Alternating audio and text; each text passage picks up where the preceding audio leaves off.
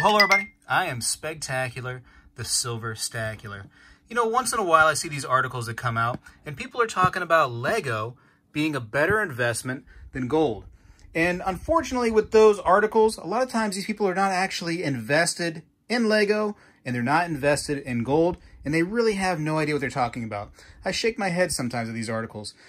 Oddly enough, I love gold and I love Lego. I have for many, many, many years.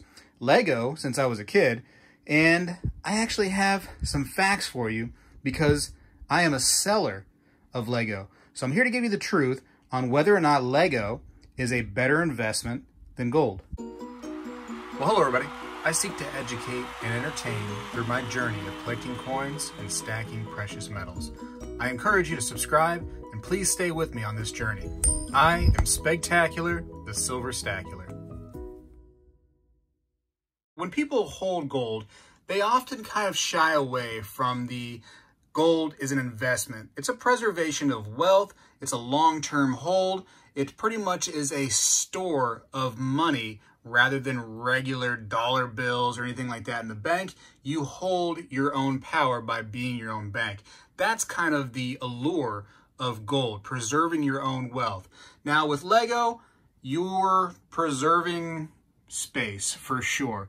And this right here, these 5 gold coins, these are a little bit larger of normal gold coins, but they represent about $11,000 cash as of today's price of gold being at about $1,800 an ounce. Now, these boxes here are all filled with Lego, and some of them are quite expensive as far as Lego sets go, and they represent about $3,000 total out of all of these. And you can see the shelf space that these take up. And they didn't get to that price immediately once you bought them. It took, in some cases, years to get to that price. And in other cases, they're literally the same price as when I bought them years later.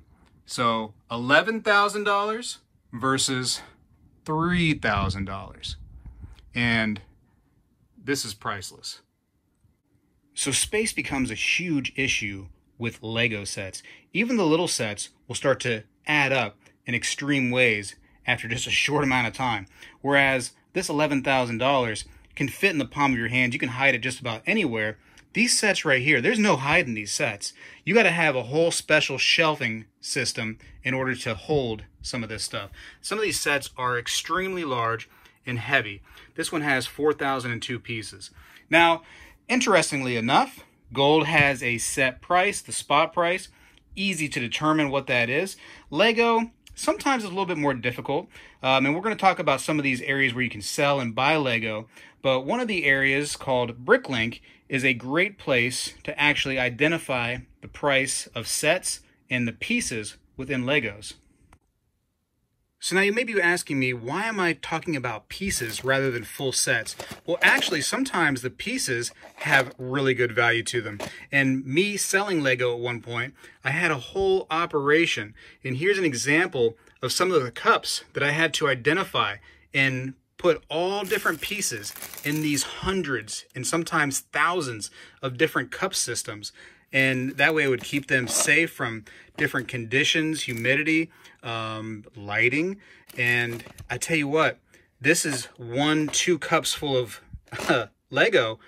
At one point, when thousands of cups filled these shelves, and here's some more empty ones, it got to be to the point where it was just out of control. And if you had to find a cup full of Lego way in the back, oh, what an absolute nightmare. But actually, these pieces are identifiable on Bricklink, individual pieces. Sometimes they have a little value. Maybe these pieces right here are 30 cents a piece. But when you sell 10 of them, now you have $3. And pieces like that can add up when you're selling large amounts to one person. You can actually do pretty well. But again, space is absolutely, just an issue here. Now, believe it or not, Lego that's actually out of the box still has some value. And you can actually sell the entire set as it is to some companies, and you can actually make out pretty well. Another thing about Lego is they collect dust like you would not believe. and it's just disgusting. And trying to keep the dust off of this stuff. This was only dusted maybe 2 months ago, and it already needs it again. It's a constant battle, upkeep on this stuff. But there's companies out there that will buy the entire set as it is. You just bring it in your car and then just set it in front of them, and they'll buy it as is. One example, Bricks and Minifigs. Bricks and Minifigs will actually buy the sets just as they are. They don't pay very much though. As the full set within a box, they only pay you 20% of whatever the eBay sold listing is on these things. 20%. So if you go out and buy a set for $100, you're only getting 20 bucks for that set. And built sets that are already built, sometimes depending on the set and the theme, maybe Star Wars, could be a little bit higher or lower than that price. But you never know which set is going to be popular. Just because it's a Star Wars themed set or other popular sets, Harry Potter, The Hobbit, Lord of the Rings, doesn't always necessarily mean value with these. Sometimes you just have to take a guess, and maybe the set's popular, maybe it's not. This right here is a set that I took and as an example of a set where you just don't know. I thought that this set right here would be very popular. It's a pretty set, has a lot of little characters in it. It's a nice little town set. And I thought, you know what? Let me buy 10 of these boxes. They're a few $100s a piece. Now, one thing that happens to Lego is after a while, and sometimes maybe, sooner than later, they retire the sets, meaning they no longer put those sets out. You can't buy them from Lego anymore. They're not creating them. And sometimes those retired sets actually go up in price significantly. Now, unfortunately, with my gamble and my guess on this set right here, Lego has not retired this set yet. And in fact, this set right here came out in 2017, and they're still making it. So the price hasn't really changed on this thing. So now this is just sucking up space, and it's become a nightmare. And the longer they keep it from being retired, the more they're making, the less the price has a chance to go up and up and up. Whereas some sets, they retire so quickly that maybe it's limited, maybe the person never got a chance to buy it. Those sets tend to do very, very well. In fact, let me show you one. So this is Ninjago City. This is a huge set. Got a lot of pieces, 4,867 pieces. It's a massive set. This was a few $100s when it first came out. This was to go along with the Ninjago movie that came out. And this piece has done very, very well. It's almost worth about double, maybe even closer to triple now from when I bought it. It's worth about $850 according to Bricklink.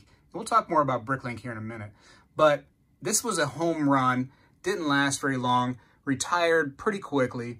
And so this is one of those sets where you hope to buy. But again, it's a massive set. It takes up so much room, and you literally have to have it on a shelf because of the heft of it. And you don't want to, like I said, crease up the box and, smash it up at all. It's a lot of room to store. Now, sometimes the minifigs themselves that come in the Lego sets are the big money winners. And you can tell that Mickey right here is a little dusty. Now, unfortunately, with Lego, it does have a few problems. Whereas gold, non-corrosive, stood the test of time, been valuable for thousands of years, Lego, unfortunately, has some issues. Under extreme heat and cold, they will not stick very well to other pieces of Lego. And this right here is an example. I actually put Mickey on the dashboard of the car for a couple days, just to impress the kids. It kind of did, probably not. But Mickey has now lost his ability to be all sticky to other pieces of Lego. And people will view this as not worth as much, and they won't give you as much for it. So unfortunately, that Lego right there is kind of shot in value, where Mickey was actually, worth quite a bit. But they also, with certain levels of humidity, they get moldy really quickly. And as you can see, that Lego has plenty of crevices and little, hidey spots. The mold can just be devastating for this. So now if you want to clean Mickey, maybe he has some mold on him, maybe he's got some dirt and grime on him.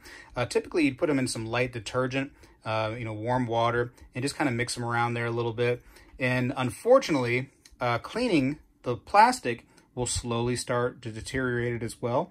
And a few of those cleanings, and again, you have that same problem. It doesn't stick as well. The color starts to fade, and Mickey is not as gorgeous as he used to be. So extreme temperatures, heat and cold, can ruin them. Moisture can definitely ruin them. And lighting, too. You got to be careful with lighting because sunlight creeping through your window can decolor some of these guys right here. And then they're not worth anything. Unfortunately, that is a case with Lego. And then the boxes, of course, made out of cardboard, not very sturdy, and also moisture ruins them. And again, people want to have that nice pristine box. You start to have any kind of lighting that goes in there and fades the box away. You got to admit to that stuff when you go to sell it. And you know, you hold this stuff for years and years and years sometime just to get a little inkling of value out of it. And sometimes it's hard to do. Keep it out of the elements, keep it safe. You just feel like you're just really being protective of these boxes. Whereas again, this stuff right here fits anywhere. Non-corrosive, stood the test of time, not going to get all moldy on you. You know, it's easy to put these in one of these little plastic things too, just for a little extra fingerprint protection. Now, sometimes Lego actually has promotions where you buy a certain amount from the company itself, and you can actually get little bonuses. So this was a bonus that was given at one point, Darth Revan, and Darth Revan is a little minifigure, and no, I'm not going to take it out of this package, because Darth Revan is getting close to over $100 now for this little minifigure, just one little character right here in this little package. So sometimes you can definitely hit a home run with that. And these aren't too big. This is easy to store. Put it in like a little Tupperware or something like that, and you should be good to go. These kind of things right here can definitely be a home run with Lego.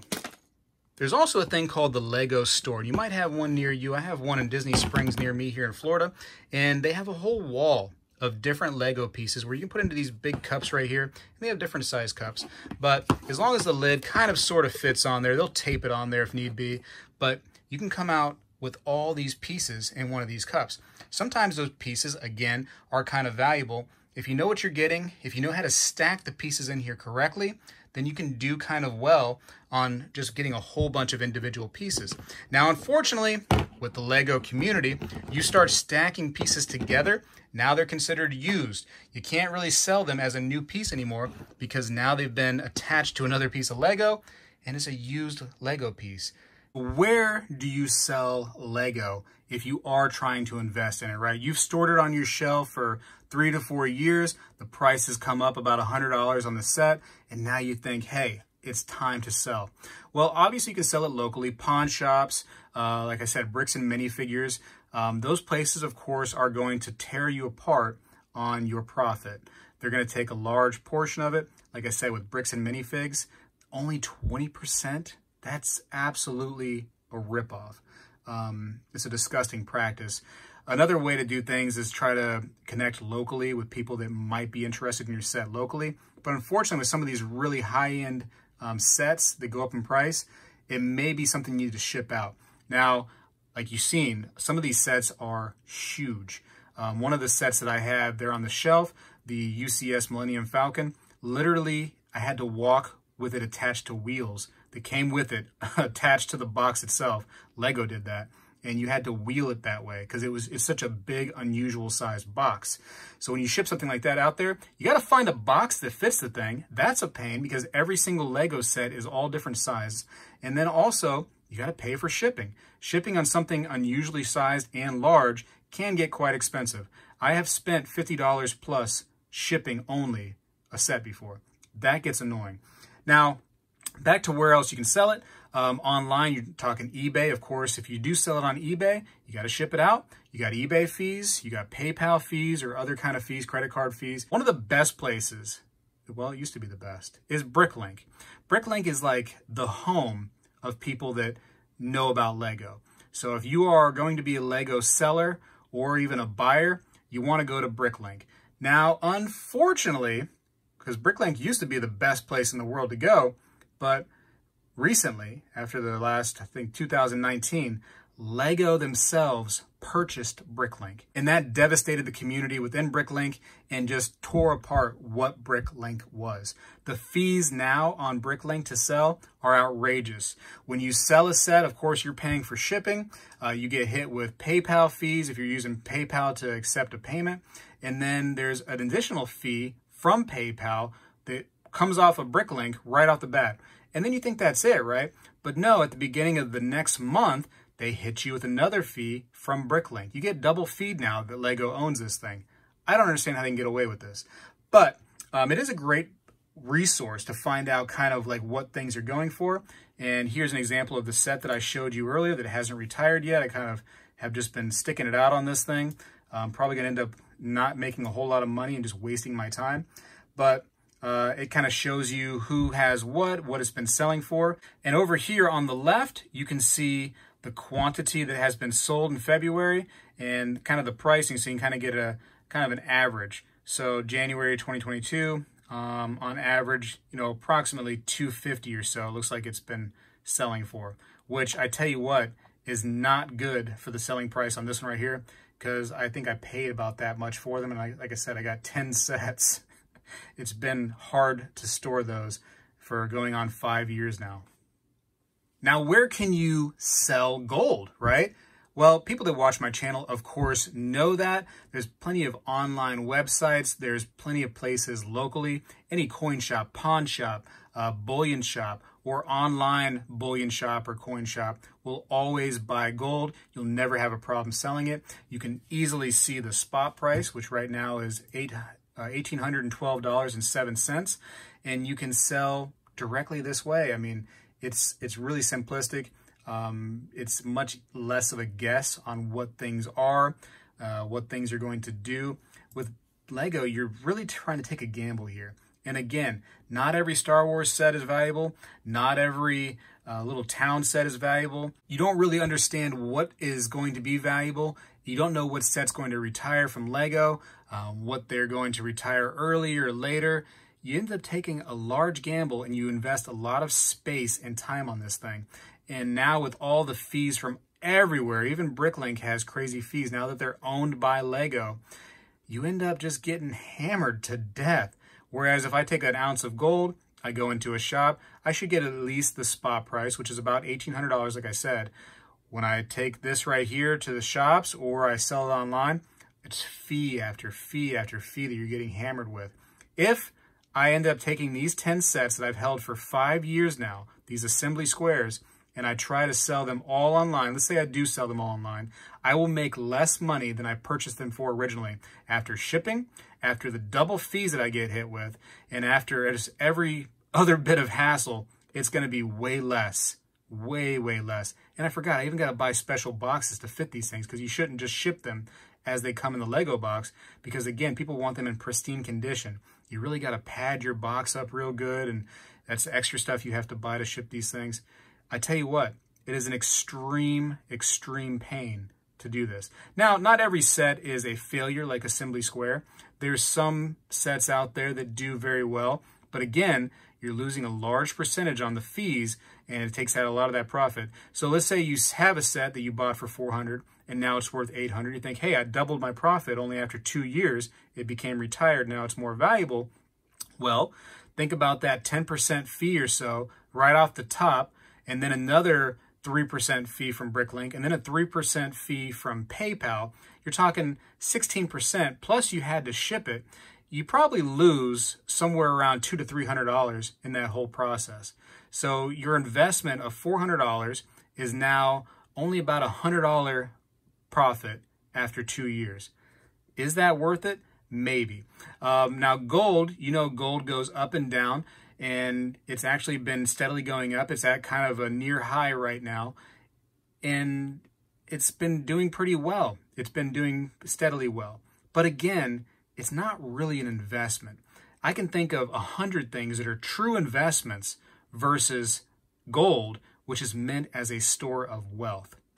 Now, one thing people do, and this does work, is you'll find sometimes stores, and Walmart is notorious for this, that they'll mark items on clearance that are Lego because new Lego sets have to come out. They have to make shelf space, and so these sets need to be moved out. So they'll be in the clearance section, or they'll get like a little clearance sticker. Sometimes you can do really well on those, flipping those for a profit. And a set that normally would be $10 to $15, like Black Widow here, you only buy it for $5, and now you can potentially do well, maybe short term or long term on these things. So that is something right there that a lot of people do, is they search for the deals. One of the websites that used to work really well for that was called BrickSeek, which would find brick and mortar stores and find out which Lego sets actually had things on sale. And it went beyond Legos too. You could find many different things on clearance through BrickSeek.